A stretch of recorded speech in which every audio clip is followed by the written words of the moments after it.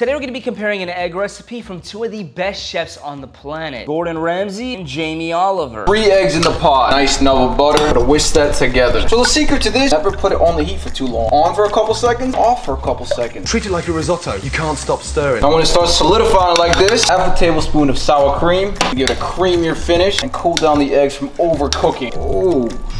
He seasons it after. Some pepper, just a touch of salt. Look at that cream. 4 eggs. Unlike Gordon, he whisks it in a bowl, then puts it in a pot. Nice nub of butter in the pot. Just a touch of salt in the eggs before we cook. Oh. Every 5 seconds, he moves it around and puts it back on the heat. Some people put cream in. If you cook it right, you don't need any of that. I feel like that shots at Gordon. Now that it's solidified, he pushes it all to one side of the pot. The same eggs, just without sour cream. Gordon Ramsay's eggs.